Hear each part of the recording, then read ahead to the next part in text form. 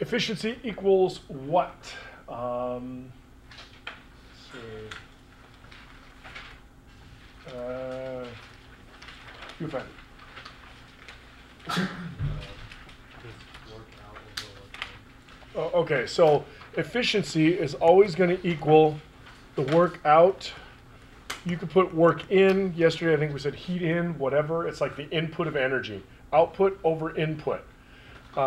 So here, we know efficiency is this. What is the work output? Yeah, it's how much work you did. What work was done here? Yeah, you raised that thing. So we know that the work output was 3,600 joules of energy. Yes? Does that make sense? So that's work. And we know efficiency. So what we can do here is we can say, instead of work input, which isn't wrong, so UTN's not wrong, but I'm going to say this is like heat. Okay? And then what I could do if I wanted to is I could say QH is equal to W plus QC, right? And then so from this, I can say efficiency equals work over work plus QC. And now I can say work plus QC equals work over efficiency. QC is equal to work over efficiency minus the work.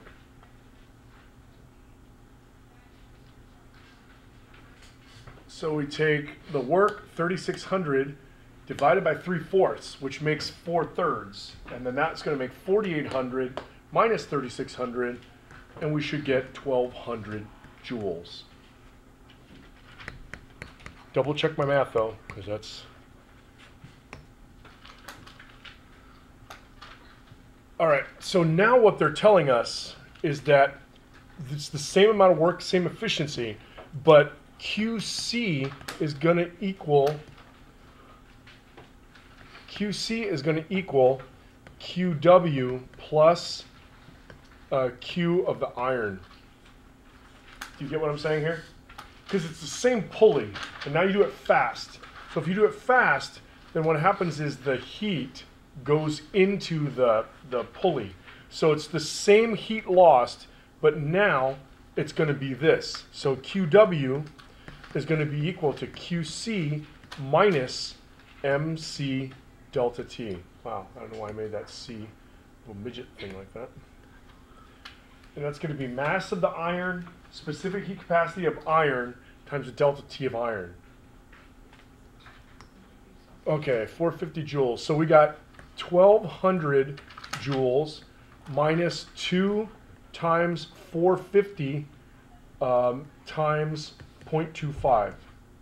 So then that becomes half of that, which is 225. Subtracted from that, you get like, what, 975 or something like that?